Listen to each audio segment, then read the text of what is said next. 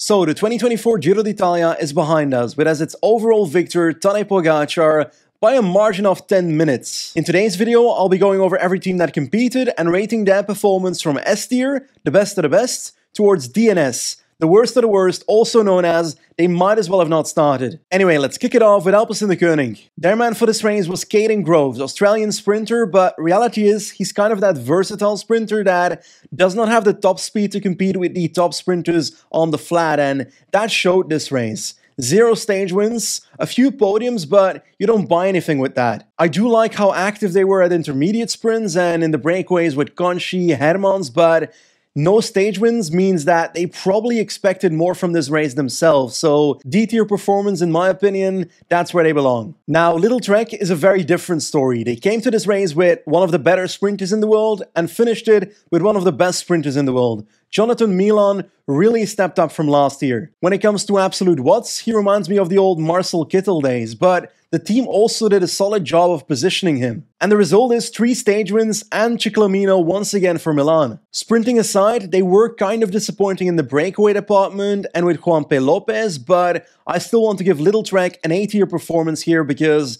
they were that good. On to the French teams then. Let's start off with Cofidis. They came to the Giro with a not so great roster, but unlike Alpecin, they actually delivered a stage win. Benjamin Thomas from the breakaway. And I have to give it to Aniolkowski, who was very consistent in top 10s when it comes to sprint stages, and even came second once. Relative to my expectations, they overperformed, but it wasn't outstanding, so B tier is where Cofidis fits for me. Groupama FDG, on the other hand, had a pretty terrible Giro d'Italia. They were only competitive for a stage on one day, Stage 5 in the breakaway with Enzo Paleni. Honestly, I almost forgot that Groupama was even at this race, so DNS, they might as well have not started. And that trend continues with Arkea. Costu was active in the breakaway, a good rider, Biermans was solid in one sprint, but outside of that, I don't remember much from this team, so again, DNS, another French team down there. That's actually the 3rd Grand Tour in a row where Arkea was completely irrelevant. That is something we can't say about the Decathlon Age Desert because they performed splendidly. A stage win by one of the PP brothers, Valentin, and in addition to that, Andrea Vendrame also a breakaway victory, so 2 stage wins.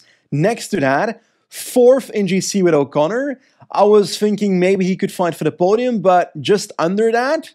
And next to that, team classification won by the Decathlon Age Desert. Now, if O'Connor had podiumed this race, then I would have given this team S tier, but because that didn't happen, I'm gonna give them A tier, still a wonderful performance. Tudor Pro Cycling is next, and this team is a team that needs to learn to maximize their chances for victory on sprint stages, because when your sprinter is Alberto Dainese, you should never help Little Trek with Jonathan Milan control the race. Instead, put a rider in the breakaway, make it harder for the opposing sprint teams to catch that breakaway, which means they spend more energy doing that, which means they have less resources in the final sprint to position their sprinter, while you have more riders left to do so. Anyway, that aside, I do want to talk about Michael Storer. He's one of those riders where, before this race starts, you gotta think, okay, normally he'd go for KOM or a stage win in a race like this, but reality is, outside of Pogačar, the GC field at this race was not stacked, so top 10 in GC was possible,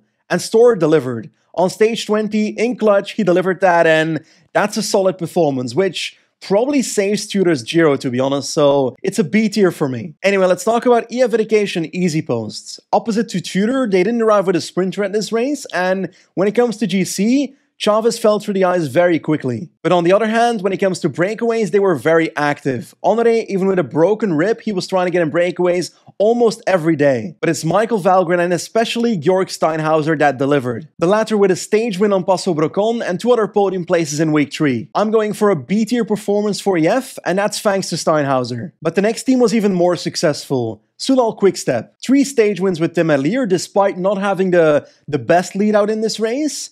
And Michael Alaphilippe, who the fuck is that? Julien Alaphilippe also delivered a stage win with a solid 2-man attack with Mirko Maestri from Polti Cometa. That was wonderful to see Alaphilippe back in a form where he's competitive. That's what we've been waiting for. And finally, in GC, another top 10 for Jan Heerd, which is also pretty good. Simply said, an A-tier performance for Soudal Quickstep, simply deserved. Now let's rate the Italian pro teams at this range. Let's start off with Polti Cometa. We just spoke about the attack of Alaphilippe plus Mirko Maestri. That Maestri performance, probably the best PR they could have gotten. And their breakaway activities was not just for TV. Pietro Bon almost won stage 5, for example, so that matters. Piganzoli also a top 15 in GC, and the guy's only 21 years old, so I'm very curious where he'll go next year. But anyway, all combined, I'd say a B-tier performance for Polti Cometa. And the other Italian pro team, VF Group Bardiani, arguably rode even better. Honestly, everyone and their dog had high expectations for Giulio Pellizzari, and he delivered in week 3. He just missed out on 2 stage wins, which I'm hoping in the coming years he can actually achieve. But on the other hand, GC-wise, Pozzo Vivo kind of fell through. Literally fell in week 1, I'm pretty sure. And next to that, Kovili, he was actually quite consistent in the mountains. When it comes to this team, I doubted a lot between low A or high B, but I feel pretty good today, feel pretty happy, so I'll give them an A. Thanks to Pellizzari, by the way. Astana might as well be an Italian pro team, because their results kind of look like one. We've got in GC Fortunato with a 12th position in GC, so that's only 1 position better than Piganzoli at Polti Cometa. That being said, Lutsenko was looking okay before he got ill after the 9th stage, I think. In the breakaways, Scaroni and Velasco were pretty active, but they didn't achieve much. A C-tier performance for Astana, saved by Fortunato, to be honest. Anyway, before we continue, this is what our current board looks like. But hey, there's plenty of teams left to come, so let's continue with Visma Lab. Kian Uiterbroeks had a pretty rough run-in towards the Giro d'Italia, not the best results in the run-in, but at the race itself, he delivered relatively well. He was in contention for the white jersey and for top 5. That is until he abandoned due to illness, and the same kind of happened with Kooi in this race, where Kooi was relatively okay in sprints, delivered 1 victory, and then abandoned due to illness. It's at least partially due to luck, but Visma Lab has not had a good 2024 so far, and it continued with the Giro d'Italia, so I'm gonna go with a C tier. That's the max I can give. But hey, at least they were more present than the next team, Intermarché, because that team, Biniam was pretty solid in the sprints on the first few days, but he abandoned not long after a double crash. Mads Mikkels tried to fill in that sprinting role, was relatively consistent in top 10, but that doesn't buy you much. And I just feel like they weren't as active in breakaways as they should be. So I doubt a lot between D tier and DNS, but I'll give them D because I woke up on the good side of the bed today. Let's talk about one of the most important teams in this race, Bora Hansgrohe, because when it comes to individual success, they were not successful, and that is partially because the roster they sent to this race was inherently flawed. They came to the Giro with a sprint train without a sprinter. Sorry, but Danny Van Poppel is not winning a Giro d'Italia stage. When it comes to GC, Florian Lipovic, he looked bad on day 1, looked great on day 2, then had to abandon not long after, so he didn't really get to show what he was worth for the team, but the other guy did. Daniel Felipe Martinez did a wonderful job this Giro. He made a step forward when it comes to consistency, significantly forward, because he finishes 2nd in this Grand Tour. A podium for Bora Hansgrohe. I also believe that on stage 20, Martinez showed that he was the best of the rest, better than Thomas, better than the others, and that deserves for this entire team an A-tier performance for me. Anyway, let's continue with Movistar. When it comes to their sprinter, Fernando Gaviria, he's just not very successful these days, but he also is not very competitive when it comes to his position before the sprint even starts. During multiple sprints in this Giro, there was a lead out of Movistar at the front of the peloton in the last 500 meters, while Gaviria's in P15, and that is just not very useful because that lead out will continue doing the work for all the other sprinters while it makes it harder for Gaviria to move up. Anyway, that being said, a wonderful ride by Pelayo Sanchez, who gets a stage win on the gravel stage but also was very active on the other stages. And almost as valuable, Aina Rubio getting that top 10 at the end of this Giro, that's a wonderful ride because before this race started, I saw that guy as the oh, we can win a stage kind of guy, and getting a top 10 at a Grand Tour, that changes things. B tier is my rating for Movistar. DSM is probably going to be lower on my tier list, because when it comes to their sprinting squad,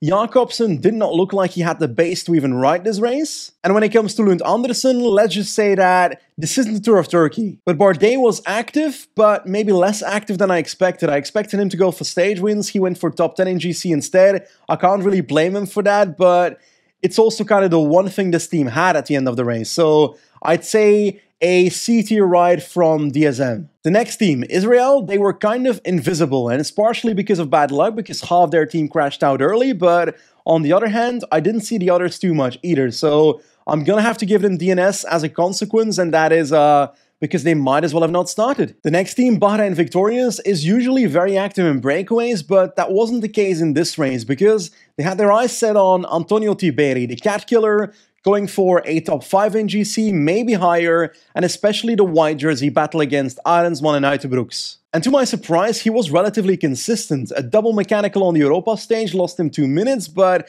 outside of that, he only really lost time on the Livigno stage. And that makes it that Tiberi ends up 4th in GC? No. And that makes it that Tiberi ends up 5th in GC and wins the white jersey, which I think is great for this team. But Bauhaus didn't really deliver, and when it comes to stage wins and breakaways, didn't really work out either, leaving Puls home, which would have probably won them a stage win anyway. I don't know, I'll give them a B tier as a consequence of all these factors. In the meanwhile, Jaco Alula didn't have a great Giro d'Italia. Caleb Ewan became a sunk cost fallacy in a similar fashion as Dainese for Tudor, meaning that the team is investing all their resources on sprint stages on that one rider, reducing the chance to get anything from breakaways in those stages. In the mountains, the Marquis, Plab, they all went in the breakaway though, and Plab was pretty good. The Marquis is not that great anymore, but on the other hand, when it comes to GC, Zana was in contention for top 10 in GC for quite a while, until we got to the final week, where he fell through on stage 20. I will go for D tier when it comes to Jaco Alula. I was expecting more, and that's why. Anyway, that brings us to our final 2 teams, starting off with Ineos Grenadiers. Let's start off with the positives. When it comes to Geraint Thomas-centered GC teams of Ineos,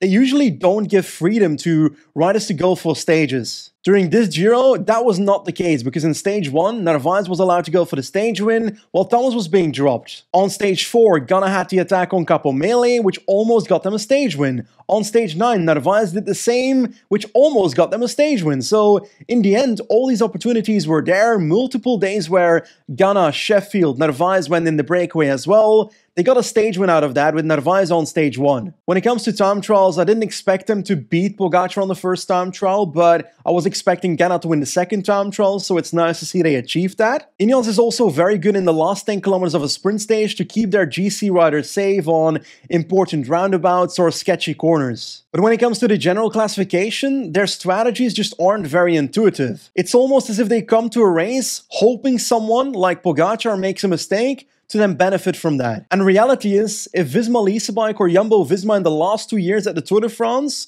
had that same strategy of waiting until something happened with Pogacar, Pogacar would have won 2 more Tour de France's by now. Because Pogacar doesn't just make a mistake, you have to force UAE and Pogacar to make that mistake through your actions. But in hindsight, Geraint Thomas just wasn't good enough to begin with to compete for the victory in this race anyway. In the end, he does podium this Giro getting third, and that's a wonderful performance, because before this Giro started, my realistic thoughts for Geraint Thomas was try to get second at this race. He was the best of the rest on paper before this race started. He wasn't that at the end. Martinez was better, but getting third is still a podium, which to me, second or third, it differs, but the difference isn't that huge. And when it comes to Arendsman, the reason that he lost out on the white jersey and the top 5 isn't really the last 2 weeks of this Grand Tour. Outside of stage 20, he was relatively consistent, but it's the first 2 days of the race, because in stage 1 and 2, he lost 3 minutes. But that aside, they finished third with Geraint Thomas, finished 6th with Arendsman,